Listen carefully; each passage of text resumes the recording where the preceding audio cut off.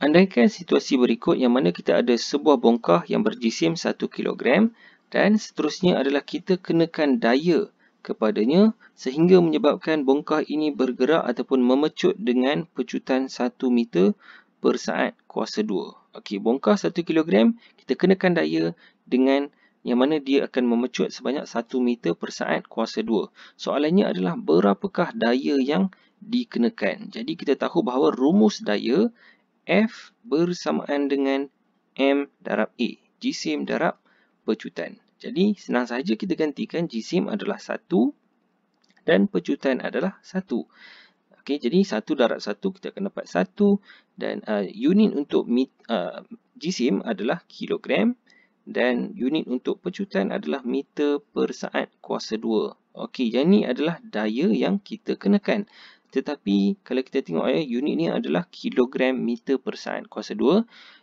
Daya ini dia ada unit khusus untuk daya iaitu 1 Newton. 1 N ataupun Newton. Yang mana kita namakan unit ini sempena Isaac Newton yang telah memperkenalkan hukum gerakan Newton yang kedua yang berkaitan dengan F sama dengan MA. Jadi kita tengok juga pada satu situasi yang sama. Okey, andaikan jika kita tambahkan jisim dia daripada 1 kilogram kepada 10 kilogram. Okey, dan kita nak gerakkan dia dengan pecutan yang sama iaitu 1 meter per saat kuasa 2.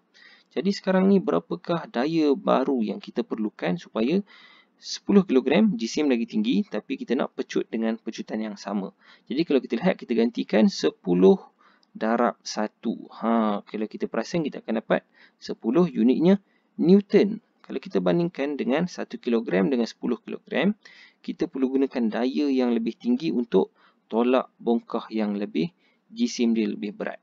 Okey, dan dalam masa yang sama, jika kita ada 1 kilogram tadi, kita ada 1 kilogram, tapi kita nak pecut dia lebih pantas. Okey, kita nak tolak dia dengan lebih kuat. Jadi sebagai contoh, kita nak dia bergerak sebanyak 10 meter per saat kuasa 2. Jadi daya yang kita perlu kenakan adalah jisim dia 1 kilogram darab pecutan 10. Kita akan dapat 10 Newton. Maksudnya dekat sini adalah jika kita kenakan 10 Newton pada 1 kilogram, dia akan memecut sebanyak 10 meter per saat kuasa 2.